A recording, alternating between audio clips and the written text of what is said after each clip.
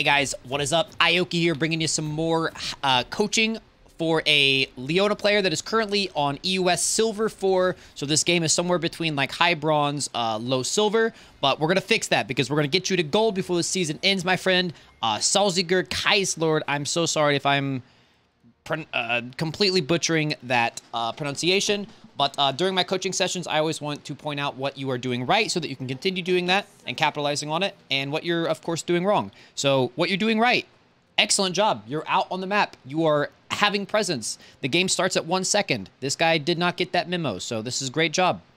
Love to see this. Now, one thing I will say is that your ADC is not checking your bot try. So you always want to be thinking about what is the absolute worst case scenario. Worst case scenario is that, and I mean worst case scenario, is that all 5 of them are grouping and invading through your bot side. So what you want to do, if he's not holding this vision, you just need to drop your ward here or here and then hold vision with your body. You can single-handedly keep vision of both entrances. I do like to see that you're out on the map fast, but one, this is too risky because, again, think about that worst case scenario. If you start thinking about the absolute worst thing that could possibly happen in the next 5, 10, 20 seconds, it will start informing your decisions. Because what's the worst thing that could happen right here? All 5 of them are in that bush, right? So again, ward this entrance, get a ward here or here, and then just sit down here. And that way, they're absolutely not invading through your boss side, right? But again, I'm thinking that you're dropping a ward here, which is, you know, it's good, it's smart. Okay, we got the ward out. We got 2 wards out. I would have much rather seen you ward this right here. This is called the River Pixel Bush because this ward, this is Jin's ward, by the way. This ward informs us if they're starting blue, which is good information. But you can basically get that information even without warding this. This is a really, really good ward because so their bot lane's going to come to lane, right? They're probably going to be late to lane, or they're going to be missing mana or missing health if they tank the blue. It's pretty easy to tell if they started the blue buff, even if you don't have this ward. Even if you don't see it with your own eyes, by looking at other information, you can contextualize it and say, okay, they did start at blue or they started red. Until you get to higher ELOs where people start, you know, masking that information. Like, even if they're not leashing blue, they will maybe use an ability so that they're missing mana, or they come to late lane, or lane late. But I'm getting ahead of myself. Basically, what I'm saying is that this ward is good information. This ward really isn't. I would have much rather seen you put the ward here because then you can see jungle crossing through the river. You can see mid going for an early gank bot side. This is a really good ward. This is a decent ward. This is not so great of a ward. Because even if the jungler does start blue, he's not going to path through here pretty much ever. He's going to path this way, or down, or through here. So not too great of a ward. But I did notice that you backed and got a red sweeper, which is fantastic. This is really, really good habit that I don't see a lot of low elo players doing in the support position, is starting lane with red trinket. This is so, so great because you can use that red trinket to control these 3 bushes. So basically, they're going to waste their ward, you use the red trinket, and then now they can never step within Zenith Blade reach of this bush. So, great job on the red trinket swap. Alright, so let's talk about this matchup a little bit. We're against a Halo Blades Varus with heal and a Lux Dark Harvest with cleanse. This is a really good lane for us. This has easy kill potential at level 2, or at least blow their flash. Also, you very rarely see cleanse on Lux. We'll talk about that a little bit later because there's a certain order that you need to use their spells against cleanse targets. But we'll get to that when we get there. One thing I will say is that using that first relic shield on the very first 3 minions is not super great. You want to, if you can, unless you're being pressured to, you want to hold those relic shields for the second wave so that you can last hit them faster, get level 2, and go on them. So I'll show you what I mean. Like, those 3 weren't really heavily contested, right? We're not getting, like, pushed out of here. We're not really in a hurry to kill those 3 minions. And in fact, all that does is push the wave towards them, which is not where we want it to be. We don't want it to be under their turret as Leona, because this early in the game. Maybe when we're level 6, we can look for dives, but we're not looking for dives level 2, right? So we want to hold on to that relic shield stack and kill these more hotly contested second wave. See, if you went into this wave with 2 relic shield stacks, you hit these two front minions, you hit level 2. See, look how hard these are to kill now. Because you're not executing them, it's much harder, isn't it? And you're going to be taking all kinds of damage. So you want to be needing to take this damage because you would just be executing these minions and jumping right on them. So let's see how you position on the level 2. This is one of the most important parts of playing Leona. When this minion dies, you hit level 2, right? So tell me, why are you back here? When this minion dies, when the third melee of the second wave dies, you need to be up here. You need to be in a position where you can jump on them. Now, you may still get this jump on them because it's a low elo game and they're not respecting level 2.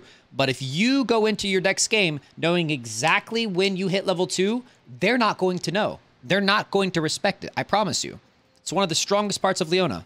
Okay, here we go. Fantastic. Okay, so before this plays out, great pick. Fantastic pick. I don't care if it goes poorly. I don't care if you end up dying. This is the correct pick, right? You have level 2. She's level 1. She didn't respect your level 2, just like I said she wouldn't.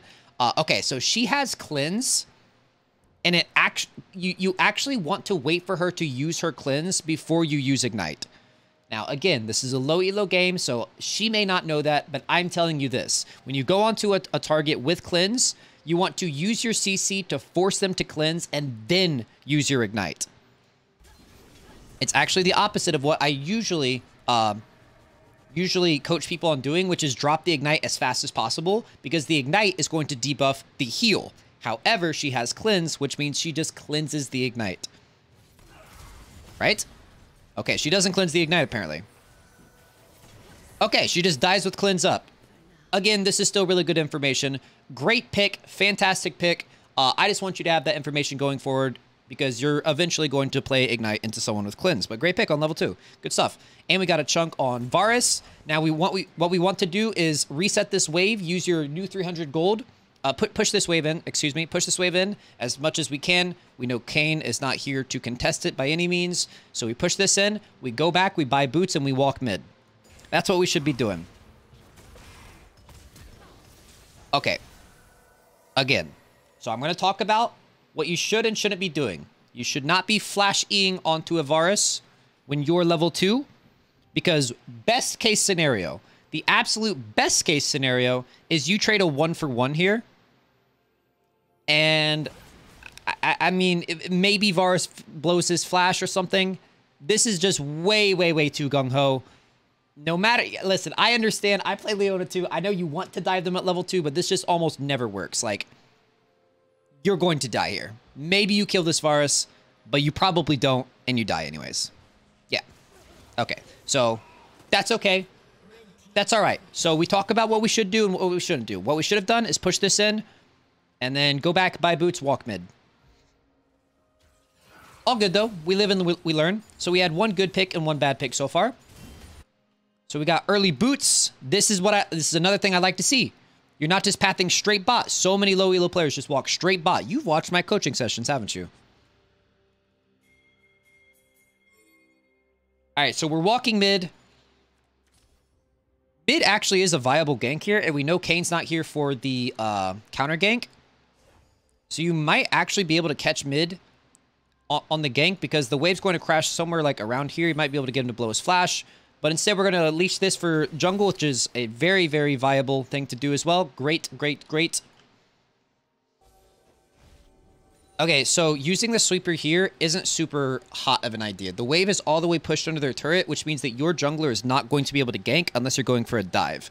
So I would be holding on to this red sweeper to maintain control of these bushes. Because right now there's not any wards, but very soon there probably will be, right? So make conscious decisions when you're putting down wards and when you're sweeping wards. Vision is like, a lot of people just go on autopilot when they like control vision and when they use vision, but actually consciously think about, why are you sweeping this? Is it to clear vision and make sure that Shaco can gank here? Because Shaco's not ganking here. He's just 100% not. So really all we've done is waste our sweeper.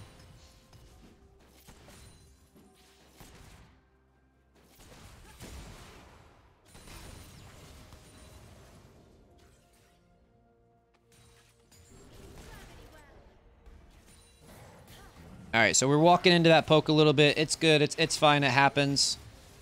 You want to be positioning way, way, way more forward. These guys are two immobile squishies.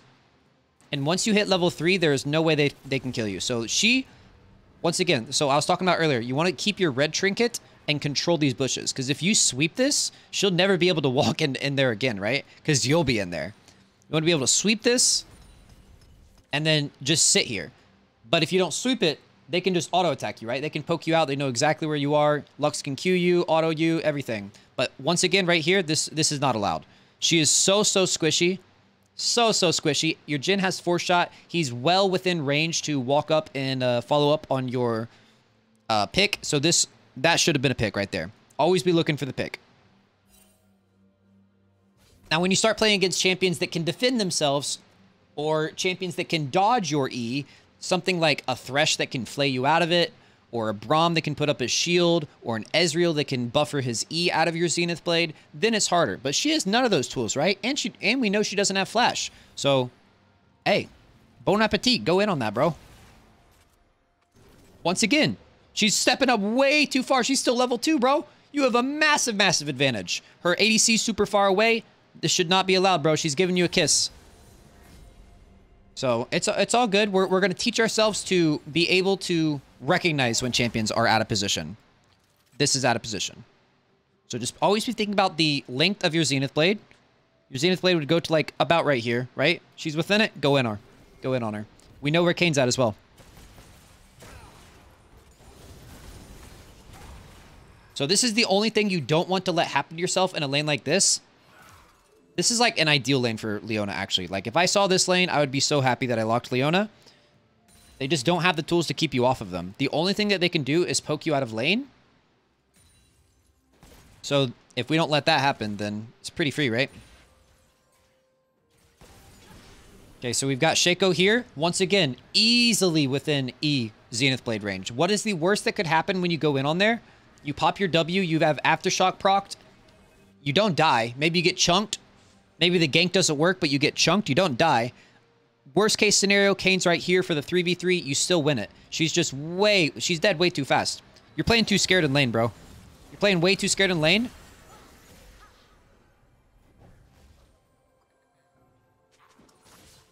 Nice try. But, yeah, this Lux is totally disrespecting you, man. Leona has one of the highest levels of presence in lane and bot lane. During laning phase, there's really nothing that can compete with Leona's presence. And by presence, I mean, think of every champion as having like a big circle around them. And that circle is a visual demonstration of how close other champions can get to them safely.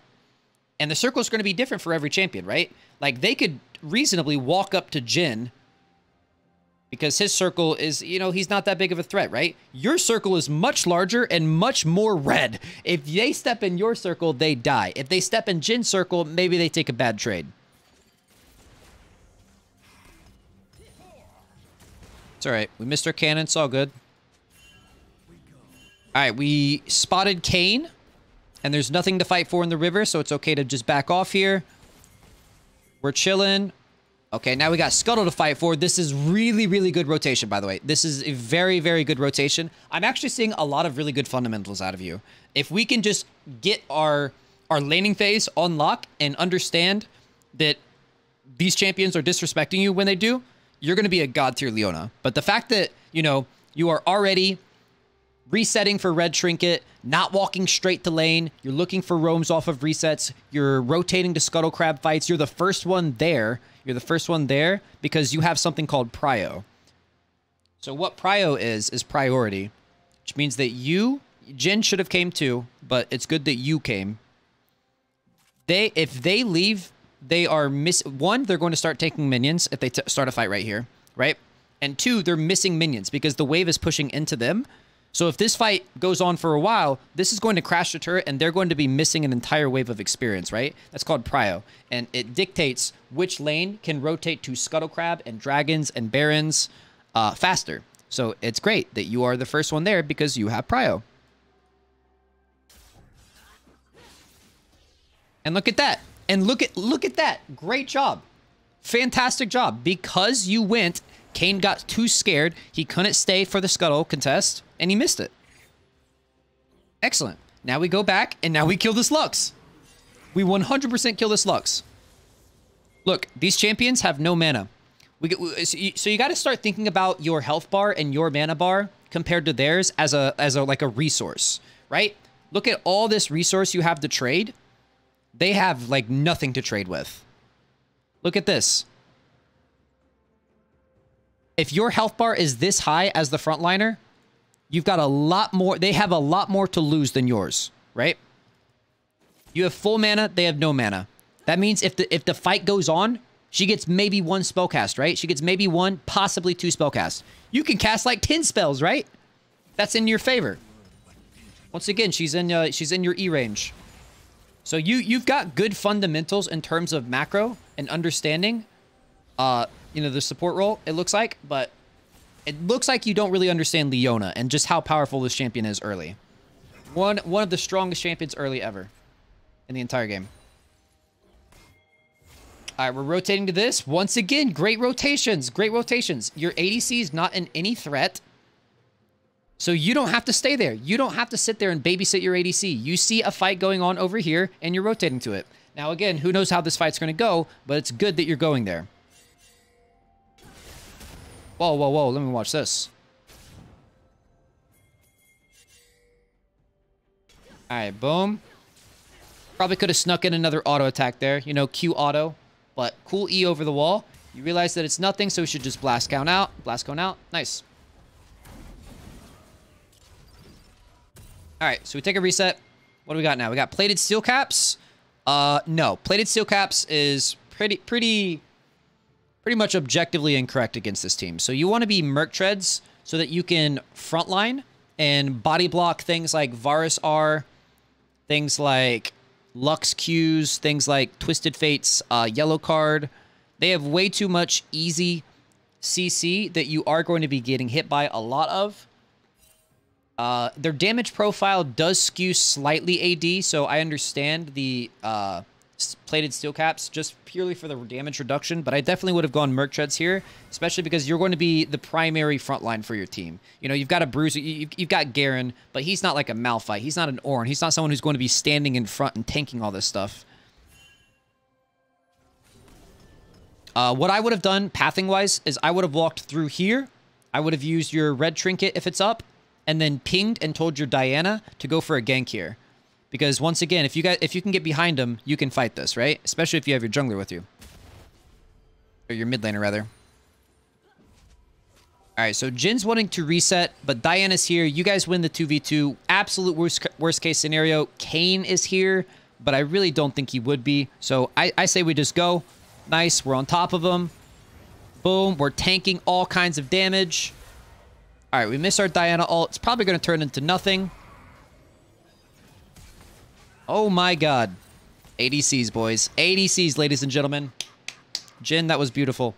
But you did your job there. You were the primary engage. You didn't go too deeps, right? You're not invincible. But I really liked how you positioned here. I like that you soaked up all this damage. You probably could have kept pathing forward. I probably wouldn't have backed up at all here. But it's still good. You saw the opportunity. You realize that you're getting the... Dude, that ADC is too funny. But yeah. I'm happy with how you played that. Alright, so...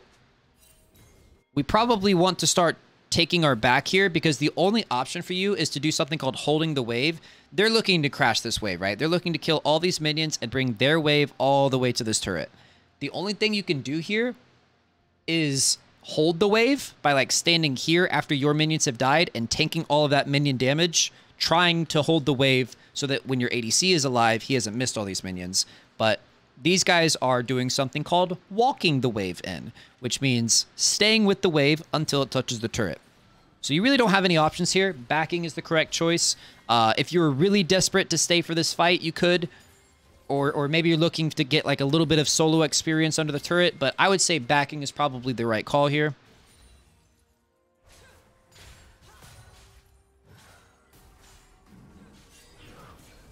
All right, make sure you're popping your W for that, by the way.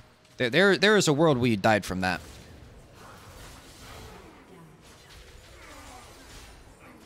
All right, so we're looking to do Dragon off of reset. I like this pathing once again. We're not just walking straight bot. Look, we're coming out of somewhere that they didn't expect us. We're here. Boom. You're ready for it. Lovely. All right, we're zoning this guy. Obviously, we can't 1v1 him, so we're going back to our teammates. This is good. That was good stuff, bro. That was also good. Staying near your ally so that he couldn't get ported in by TF. But now the threat is gone, so we're going back to bot. Clearing out some vision. All right, we have level 6 now. So the prime target that you want to drop your level 6 on is this Varus. If you can drop your ulti on this Varus, he should be dead. The only reason I don't say Lux, even though she's technically an easier target to kill, is that she's got cleanse.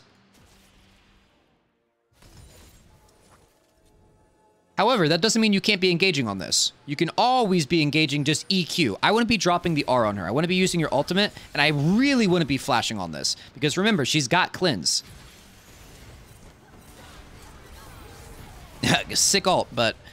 okay, so let's talk about how you should have played this. It looks like you guys kind of still want it. But one, you should be just EQing onto the Lux here.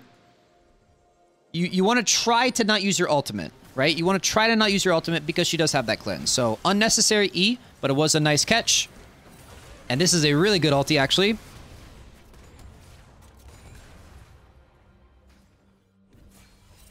Despite being a raw ult, which I normally would say is not very good to do, that was a great result. But, if you had just done it the way I said, you definitely would have killed Lux. Maybe would have damaged a bit of Varus, blown his flash.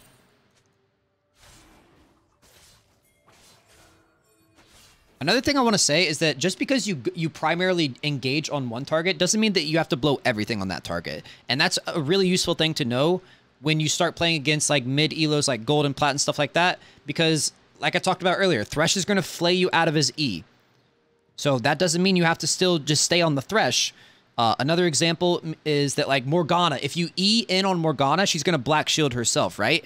But now you've Zenith Blade onto her, and you're super close to her ADC, who is not black shielded. So always be thinking about, you don't have to drop everything. Even though Leona's an all-in champion, you don't have to all-in on one champion. You don't have to drop everything on one person. You can EQ in on Lux, and then drop your ulti on Varus. Or E in on Lux, Q Varus, drop your ulti on Varus, right? So just always keep those options open for yourself. Don't get into the mindset that you have to use everything on the champion that you primarily engaged on. Okay, so we see Kayn at Rift Herald. We are choosing to contest it. I would probably be like dropping some caution pings on my Jhin because you aren't really leaving the wave in a great spot for him. And a lot of ADCs will greed for this when they shouldn't be. So maybe just like some yellow caution pings. But we have numbers over here. We have the numbers advantage, which means we should be winning this. Crazy Zenith Blade. One thing I have to say, and it's really nitpicky, is that I would have just queued him there because you did give yourself the option to miss the Zenith Blade. And if you miss the Zenith Blade, he might actually get out. You know, let's say this misses. He walks back into the wall and then goes over the wall this way. He could get out. So only use the Zenith Blade if you absolutely have to. He's definitely in just like Q stun range. But nice. Really good collapse. Dude, I'm telling you, like, you're doing so much right. You are doing way more right than I see most silver players doing. It's just these little things that we're going to have to hone in on and really fix. And some of it appears to just be like comfort with the champion. Like you just are unaware of how strong your champion is early. And that's easy to fix. Nice little drive-by stun on the bug. This is perfect. All right. We kind of lucked into a free kill here. Yeah, stay on him. Stay on him, yeah. There you go. Do you see how strong your champion is, bro? Your champion is cracked. Your champion is absolutely cracked early. Great stuff. Now, apply that. Apply that more. You could have been doing that to them starting level 2. Yeah, get a little dancing in. I respect it.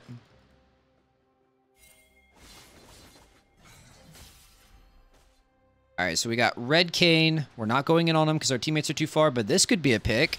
Probably not, though. Not really finding anything. Oh, we are walking him up the river, though. Now, be aware that we're walking into Knossos. He's looking for the port. We stopped the port? Yo, who is this Leona, actually? Incredible. Only thing I'm going to say is that once you absolutely have the kill secured, you can probably back away, but it's okay to take the kill there, man. We're not super certain about the status of his flash, and we don't want him to flash away. But it looked like he was just giving up and taking the death. Oh! Little lacking in awareness there, guys. We could have gone on Kayn.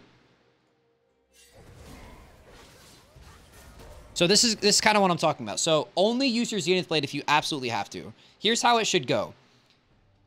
From most reliable to least reliable, your CC. Q, you can't miss it, right? You literally can't miss it. As long as you're holding down target champion only, which is a key binding that you should have. That way you can't accidentally stun a minion. But Q, you can't miss it, so just walk up Q him. And then after you've already got him stunned, then you can drop the E. It roots him for 0.5 seconds. So Q is most reliable. E is sort of reliable. R is pretty unreliable unless they're already CC'd. R, there's a little bit of like prediction. You need to predict which direction they're going, things like that. And there's a cast time and there's like a channel time. So if you can just Q, just always Q, right? So good stuff there. We're chasing Kayn away. Ooh, getting knocked out of our E. That's okay. We don't overchase. I want to see you dropping more wards. You have 3 wards here. All right, there we go. It's a nice control ward. So you should be looking to recall here. You are recalling on 3 wards. Oh, no, you're not. Oh, I'm sorry. Those are your relic shield procs. You might have actually used the wards there. I wasn't looking. That could be a coaching error. My bad. But I don't remember you dropping wards, so I think you actually are backing on wards there. Always just drop every ward in your Sightstone if you're looking to recall anyways. Like, just get vision here, here, here, you know? It could come in handy. I think you were backing on vision there. Or backing with wards up there. All right, we're telling them to be cautious. You got to work on your awareness, bro. You got to work on your awareness. I'm assuming you were watching this fight over here. It 100% could cost you your life. It's already cost you a kill because you could have killed this Kayn. It's already cost you a turret shot. Might cost you your life next time, so... Work on awareness, brother. That's the 3rd or 4th time I've seen it.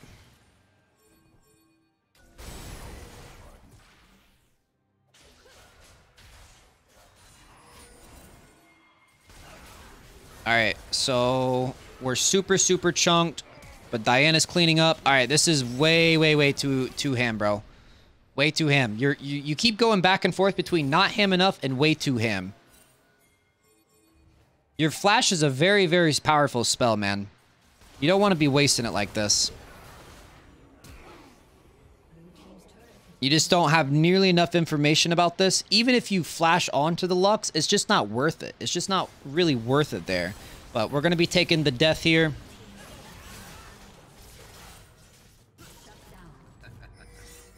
It looks like you take quite a few deaths. So I think this is just a case of being happy with small victories, right? We got the Varus. Why flash blind into their bush? What's the worst that... Because remember that worst case scenario I was talking about earlier? Sometimes it comes true, right? Worst case scenario is there was someone else in the bush and you guys get wiped. And now you've lost all this tempo. You know, you're losing top tier 2. This isn't all your fault, but it's something that you instigated, right? Also, not your job to be going top here. Absolutely not your job. It's not really Shaco's job either. You should be going to the dragon. 100%. You aren't going to stop this guy. You aren't going to match him. You aren't going to 1v1 him. He's too far away. Go to the dragon, brother. All right, so we realize we should be at the dragon, but by that time, the fight is already over and the dragon's gone.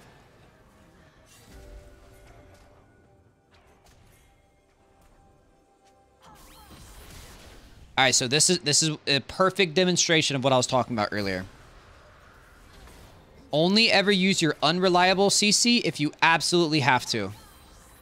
Because sometimes this happens, sometimes it misses. And then sometimes this happens, sometimes it misses. If you can, just walk up and Q him. If you can't, EQ him. If you can't do that, then you are.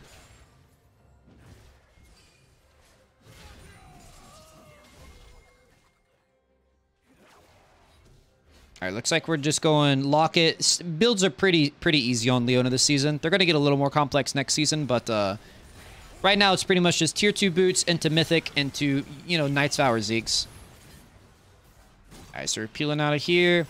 So usually around this time is when the game in low elo becomes a little too fiesta-ish to like properly coach. And it's just one of those things where it's like you kind of got to roll with the Fiesta. Great raw ult. Good raw ult. It was your only option to do. You couldn't Q him, you couldn't EQ him. That's when we use the ulti. But good catch, bro.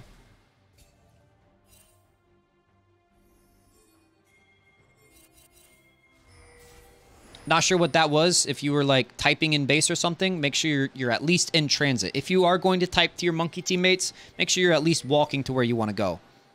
Also, why pop the sweeper if you're not going to clear the vision? Also, bad fight. No one is in range.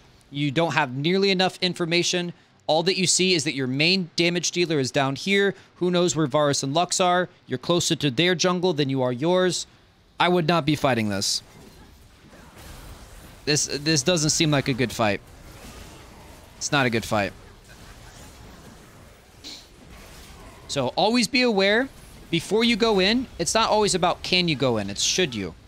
If you go in, who on your team is actually in range to kill? Because you're not going to do the damage, right? Always try to hold on to your flash to actually dodge something. Right? I like this, though. I do like this. Remember, I'm always trying to tell you what you're doing right, what you're doing wrong. This presence, this not leaving the fight just because you're low, is good. You're getting a little close there. And once again, you're opening with your E. Open with your Q. He's in kissing range, bro. Don't use the E. Q. It's because a stun is considered hard CC. Root is like sort of hard. A lot of champions can still cast like all their important abilities while they're rooted, right? So stun. Nobody can cast anything when you're stunned. Also try to hold your flash to actually dodge something, such as like a Kayn Q or a Lux laser.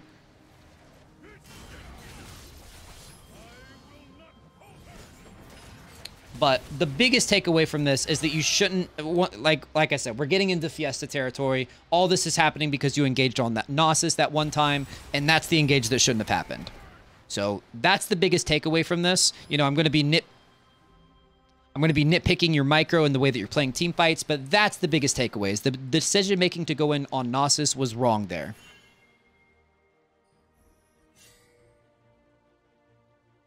All right, we're walking to Dragon. We're walking to Fiesta in their jungle. Let's go. Nice try. That actually was a good look. That actually was going to be a really good look. If you had killed Kayn there, you could have Baroned. Oh, you don't want to walk away till your job's done, bro. What are you doing here? Stick with the team. Stick with the team, bro. What are you doing over here?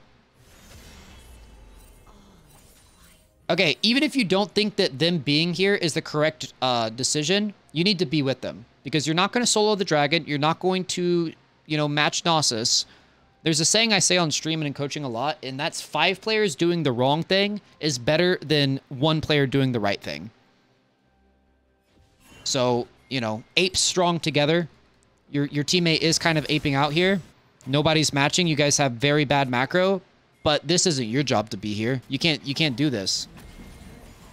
So you're just going to kind of awkwardly come over here and look at him and now do like 10 damage to the dragon when you could have been with your team the whole time. And who knows, maybe if you were with them, that dive would have gone better. Maybe you could have gotten something out of it. So just commit. As the support, you need to be committing to those kind of things. You know, you can be communicating with them, like pinging them off, things like that, but ape strong together, bro.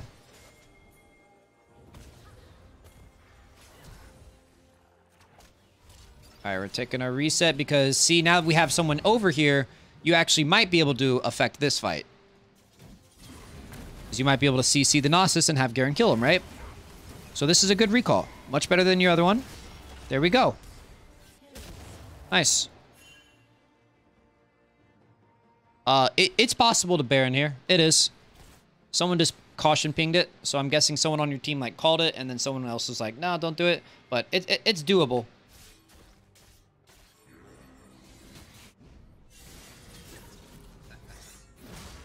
There you go. See, cue that guy. Cue that guy. You can't miss it. It's unmissable.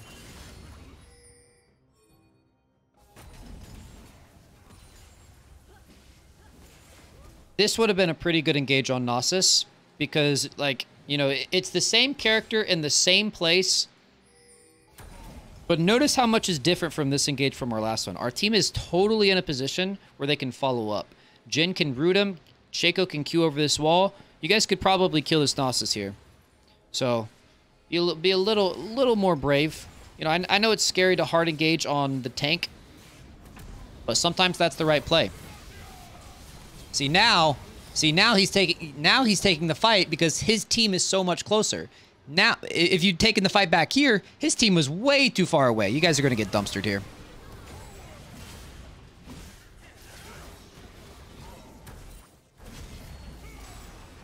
So yeah, just always be thinking about how close is my team versus how close is their team. That's such a big part of League of Legends is, can we kill this person before their team collapses? Are they close enough? Do we have the damage? Is my team close enough? And as the initial, you know, pull the trigger type character like Leona, you need to sharpen your decision making in that area. All right, so this game is probably just going to bleed out from this point forward. They got Baron. They're starting to build a bit of a gold lead here. All right, we had to use our flash. Defensively, boom, you're ready with the Q. Oh my god, the Lux ult totally devastates your team. Make sure you get your W pop before that hits. Also, another pretty good example of why Merc Treads was for sure the go-to here. The rest of your build looks fine, though.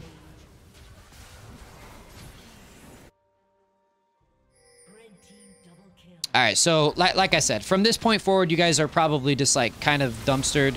Looks like you catch Gnosis one time, you instigate a fight, you get a few picks in the base. Alright, good. You guys got a little bit of momentum back. So we want to shove out our waves, and we want to try to possibly fight for next dragon. This is good. Now this is not good. Them looking for the dives with no waves is not very good, but you can't do anything about it. Unfortunately, as a champion like Leona, you can't save this guy because that would require you to go in and die with him. That's all you can do is drop your ulti right there. Boom, stun him. Keep running. Yeah, it's not looking good. Not looking good.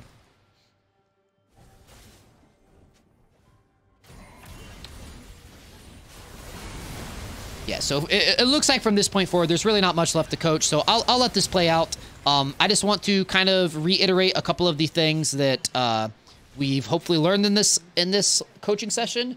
Is that when you're against a champion like Lux, who does not have the tools to get you off her, you should be on her. I'm really liking what I'm seeing in terms of macro fundamentals. Make sure you're dropping vision before you reset. Make sure you're consciously thinking about why you're sweeping something. You should be sweeping something to consciously deny the enemy information, such as, you know, vision in a bush so that your jungler can gank, or vision in a bush so that you can sit in it and, you know, threaten to go in.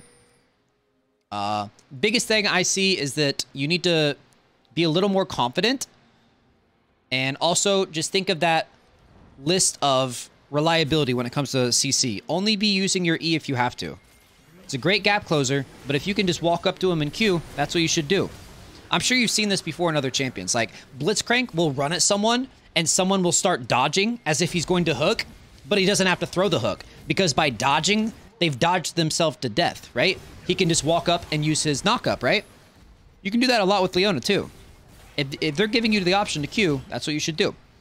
But, yeah. So this is over. So we just lose this.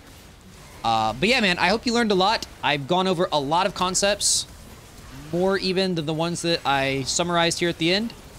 If you have any questions at all about this session, please let me know. You know where to find me. You know, you can PM me on Discord, on Twitch, Twitter, anything, bro. OnlyFans, I don't care. You reach out to me if you have a single question about anything, you want anything clarified. To anyone that watched this on YouTube, hopefully you guys learned a bit as well. And take it easy, guys. Good luck climbing at the end of the season. Peace.